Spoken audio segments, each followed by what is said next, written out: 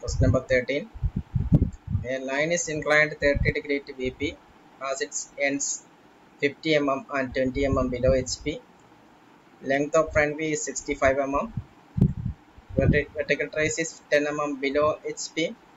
Draw the projection and determine the true length. Here, the data for drawing the front view is given. That is, one end is 20 mm below HP, so that Q dash can be marked. Even it can be P dash. And the other end is 50 mm below. So you can draw a locus line here.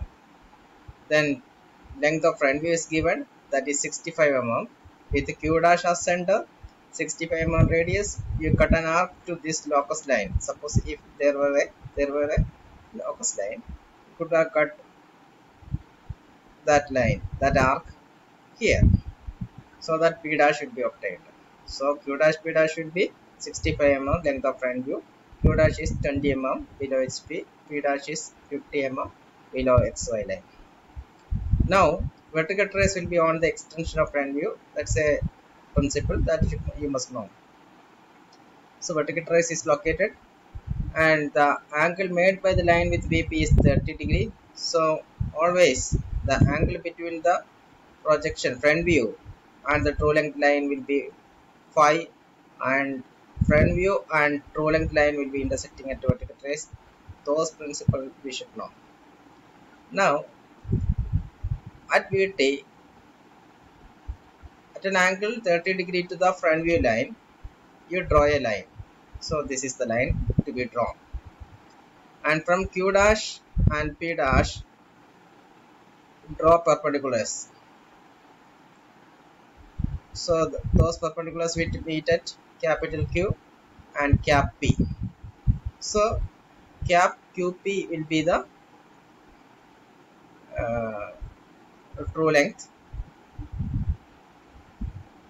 So that length we do not know actually. This may not be correct. And now we can draw the top view. How that can be drawn? P dash, capital P dash length can be taken from this point to upward, and Q, capital Q, small q dash, that distance you can take from this point to upward, assuming that it is in the third quadrant. Now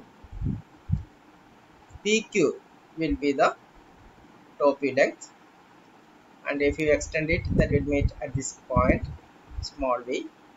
And now we are asked to find out the true length. True length is not shown here. Anyway, true length is already found out here, so there is no need of finding extra. So if you want to find theta, what you have to do? This distance Q dash to XY line distance has to be drawn in a perpendicular from small q. Similarly, P dash to XY line distance will be drawing here, and both will be joined, and the angle that will, so that you will be getting the true length line, and the angle between true length line and top will be theta if that case was asked. And all these problems we do assuming that you have the preliminary knowledge regarding this. Otherwise you will not understand. So you have the preliminary knowledge only for obtaining more information, or just to revise things. We are explaining things.